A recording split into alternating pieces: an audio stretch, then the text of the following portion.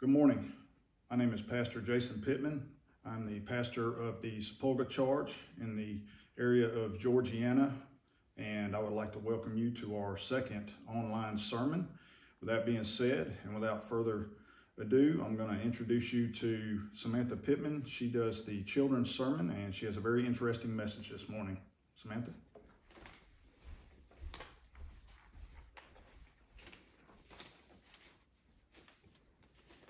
First, I want to tell you about a very interesting book called Believe It or Not by Robert Ripley.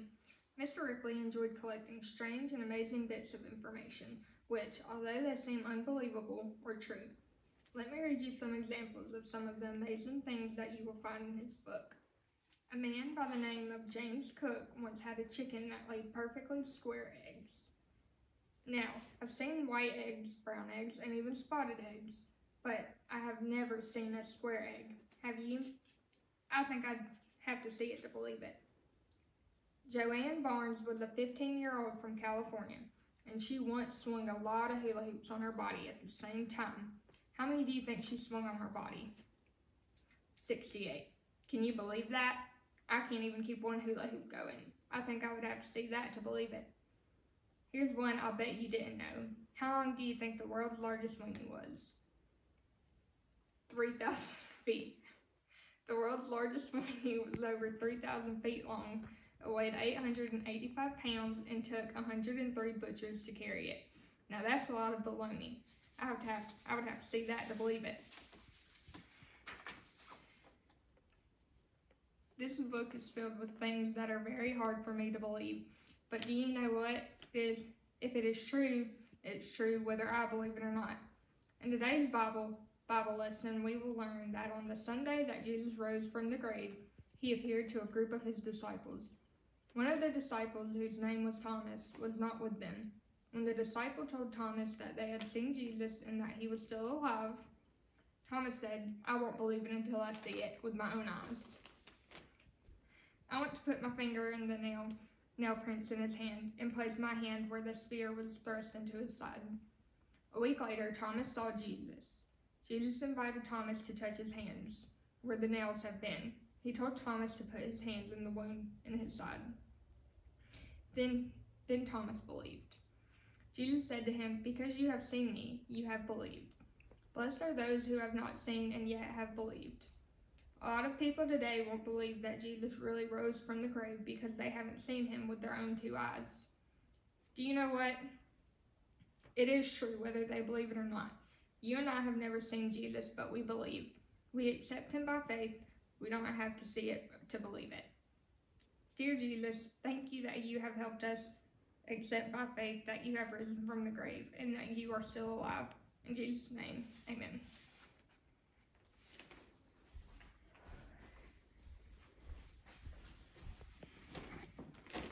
Thank you, Samantha.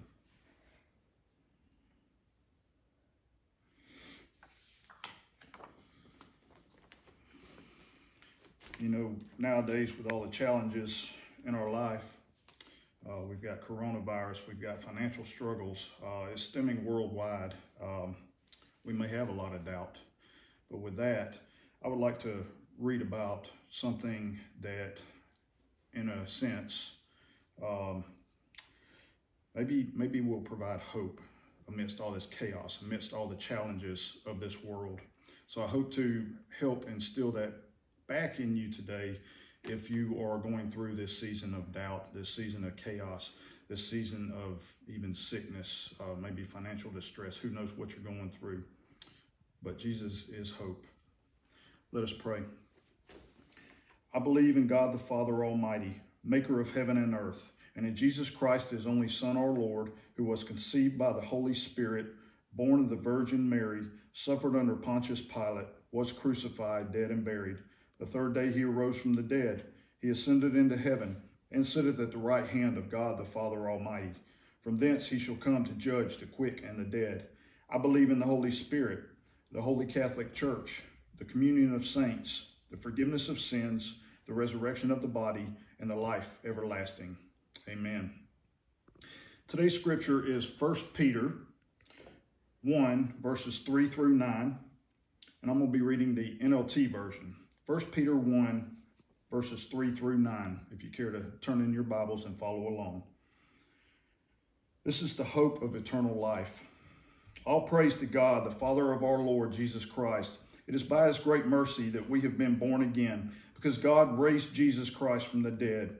Now we live with great expectation, and we have a priceless inheritance, an inheritance that is kept in heaven for you, pure and undefiled, beyond the reach of change and decay.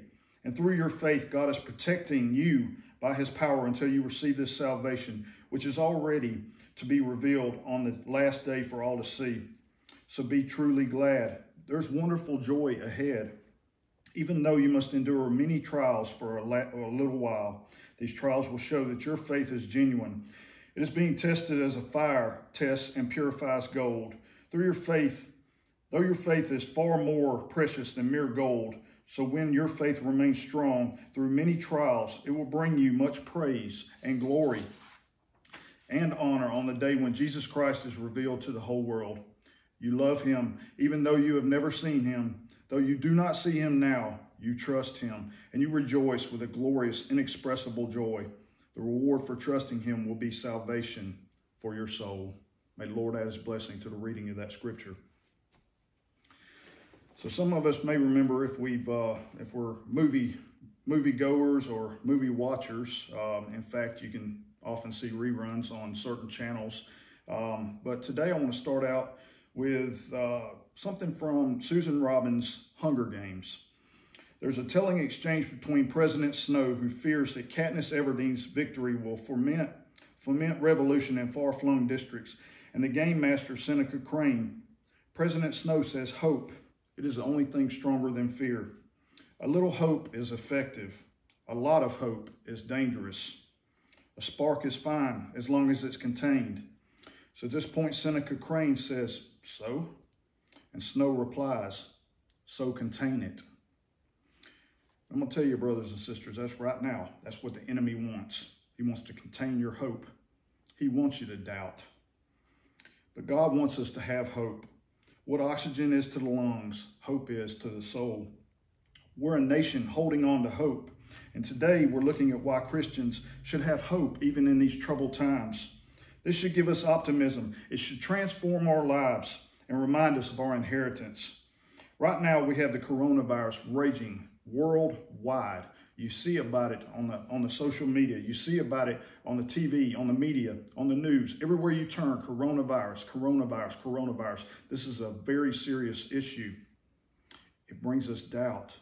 But amidst this, God and Jesus Christ bring us hope. Right now, in 6 months' time, hopefully it'll be a thing of the past. Hang on to God. Everything will be righted soon, and God will have his say in this matter. So we're here toward the beginning of Peter's epistle, and he starts by saying, "Praise be the God and Father of our Lord Jesus Christ. Because he raises Jesus from the dead, he has made us be born again to a living expectation."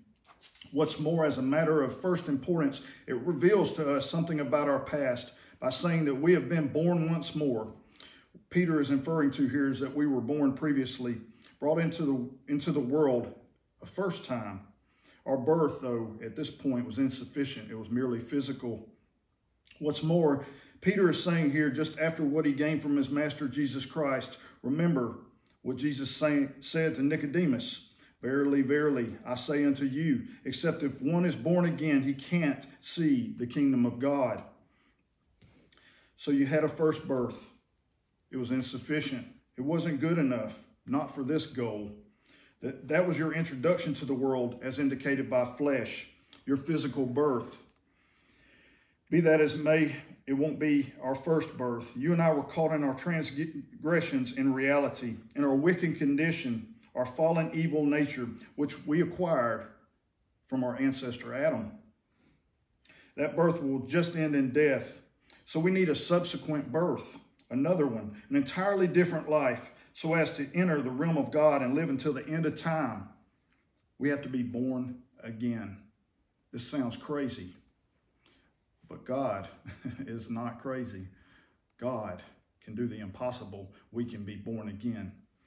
Let me explain. That is the thing that Peter's getting at when he says that we Christians have been born once again. He's discussing our otherworldly resurrection. Once more, this is directly in accordance with what Jesus said. He said, you should be conceived of water and the Spirit. Also, brothers and sisters, that is a thing that occurred in your submersion. You were born again, conceived of water and the Spirit working through the inventive and groundbreaking expression of God in and with the water. Let's talk about what Peter has said here. He said that it was God who has made us be born once more. We didn't do it. I want to make that clear. Let me say it again. It was God who has made us born again. We did not do it. We are only human. God did it. It wasn't what you did by settling on your choice for Jesus, as if you can make yourself be born again. No, God made us born again, and he did it through his nurturing word. Then Peter says, you have been brought into the world again through the living and standing expression of God. Also, this word is uplifting news that has been taught to you. And in section 3, Peter says, immersion presently spares you. So it is the gospel word, the uplifting news of Jesus Christ that was taught to you in the triune name of God that gives us sanctification. Is sparing force that this is the gospel word, and implies that God uses it to make us born again, and born again to a living expectation. So when God made you born again, this will have had a significant impact in your life, giving you living expectation. Be that as it may, the demonstration of God in your life is itself dependent on and associated with a past demonstration of God,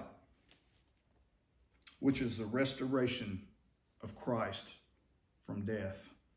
He brought him up from the dead. He defeated death. Christ was dead, and now he's risen. Furthermore, in that lies an unequivocal demonstration in its entirety of our history. Christ's restoration from the dead offers substance to the good news. It connects us to Christ in holy baptism, and it frames the reason for the desire for our own revival through the revival of Jesus Christ from the dead. So at this point, ask yourself, why did Jesus need to die? He had no sins of his own for which he deserved to be crucified, especially in the manner he was. It was horrible.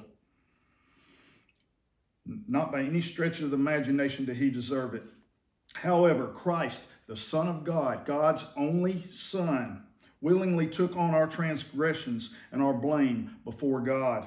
He took on the demise that every single one of us deserves.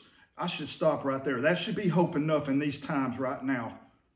Jesus Christ died for our sins so that we can live forever. That should be hope enough. He took our place on the cross. This is the reason that he took on an undeserved death, with the goal that our transgressions would be pardoned. They would be excused. He would go before the accuser and before Jesus, before God, and say, look, God, I died for this person. He accepted me. Don't be the one, he says, I knew you not.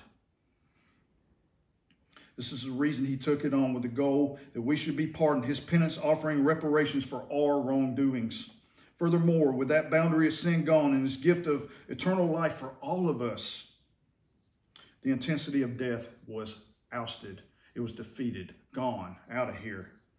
Nothing to keep us from God or in between us from God any longer. Things have been put right, and harmony with our God, our Creator, has been reestablished.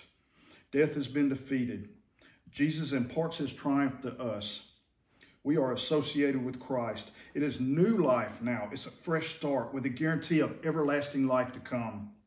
The grave won't hold us, just as it couldn't hold Jesus Christ. Revival is coming. Here is genuine hope in sinners like you and like me. Born again to a living hope, it discloses to us something about our present and our future. It implies we have a future to anticipate, a strong, secure future, and through a faith, a blissful life on earth. So at this point, I just want to clarify this. A living expectation, hope, scripturally and consistently has referenced what is to come. Expectation anticipates a splendid future, a great future, an incredible future, a sublime future. What's more, this expectation is only a gentle wish. It's a firm and sure expectation tied down in the promises of God. And there is nothing more sure than a promise from God. Peter enlightens us concerning this future in our content. He says, we have been born again to a living expectation, an inheritance that is enduring. It is immaculate. It is unfading. It is kept in paradise for you and for me. Inheritance, that's the thing that we're all in line to get. That's what we're fighting here for. But it's already won. The battle is already won. Jesus died on the cross for us.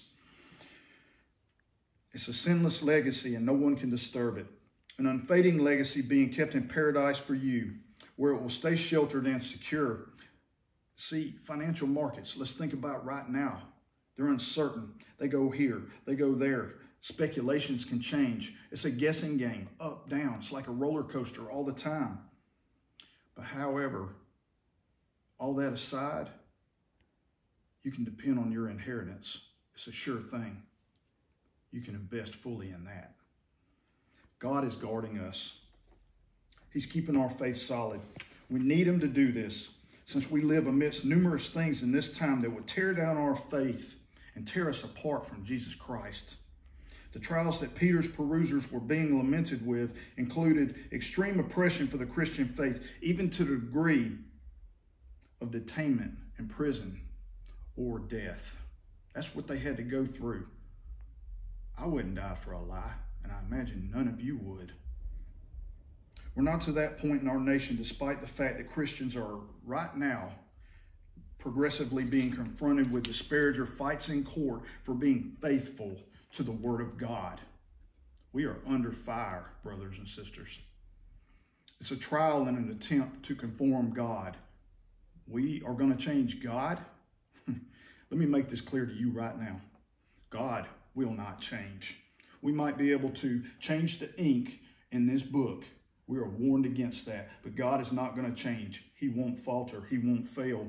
Not now, not ever. His word is in stone. It is forever. The trials we often face are increasingly just normal things, though. They're challenges that many of us face, things that make us question God. I know some of us are at that point right now to give up on God, lose faith. Why, God, why? The harsh reality through everyday life when we wonder if God is even watching out for us. We question God because some of us have physical ailments, diseases. We have pain in our bodies every single day. We're waking up and it just hurts. We have overwhelming depression. We have anxiety that burdens our consciences. I mean, I'm telling you, some of us may be even addicted to things and nobody knows. But inside we know, and it's bothering us. Bad things happen to our friends and our family, and we just cry out to God. And it seems like they're not winning. We have financial problems. We wonder if we're ever going to make it. Especially, look at how many people are losing their jobs right now. Are you losing faith? God's going to come. He's going to make it right. His word says so. We have strife and pressure in our lives every single day. We have it in our family lives, in our work lives, in our maybe sitting at home lives because we want to get out. We want to do things and we're unable to right now. Things are running out and it seems like times are bleak right now. We have uncertainty. Why, God? Why? Have you encountered any of this? I'm pretty sure you have. But since God is watching over us, these are only tests. It's only a season. It's refining our faith and it's making us more grounded as Christians together. Our faith can be tested like gold. Think of it like that. Refined in the fire. The fire blazes to consume with extreme heat the dross, leaving the gold purer. It's the same with our faith. Think about it. The fire is agonizing at times. It's challenging. It's hot. It burns. But when we get through it, when we come through it on the other side of that season, our faith is pure because it's been tested. As we experience these different challenges in life, hold on to faith. We have a far more superior future before us, and our God is far more superior than any challenge in our lifetime on this earth because we're promised a future in His kingdom. Our future is secure in Christ. It's not like the stock market that can bottom out at any time, but I promise you, Jesus is as solid as a rock. He is the rock. He is a strong foundation. It won't fail. Our legacy is awaiting us, and nothing can take it away. It's by faith for a salvation fit to be revealed in the end. That will happen at the revelation of Jesus Christ. On the day when he returns, this is the Christian's incredible expectation. This is coming with faith. And it gives us extraordinary peace, even amidst this chaos right now, this chaos during this COVID-19 season. The expectation is so extraordinary. We can hold strong and remain faithful even amidst our troubles. Brothers and sisters in Christ, our Lord Jesus has risen from the dead, having won our forgiveness on the cross and having assured our resurrection on the final days. God has joined us to Christ in our baptism. We are connected now. There's no sin separating anything. We have been born again to a living hope. This hope gives us strength and joy in the midst of all sorts of trials. This is the sure hope of eternal life that we have in Christ Jesus, our Savior.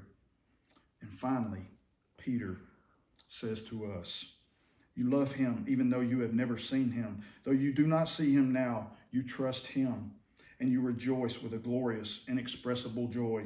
The reward for trusting him will be the salvation of your souls. And to that, praise God that we have been born again to a living hope. Let us pray. Our Father, who art in heaven, hallowed be thy name. Thy kingdom come, thy will be done on earth as it is in heaven. Give us this day our daily bread, and forgive us our trespasses as we forgive those that trespass against us. And lead us not into temptation, but deliver us from evil. For thine is the kingdom, the power, and the glory forever. Amen. Remain steadfast. Remain faithful, brothers and sisters. We're going to get through this season. God is going to carry us. God bless.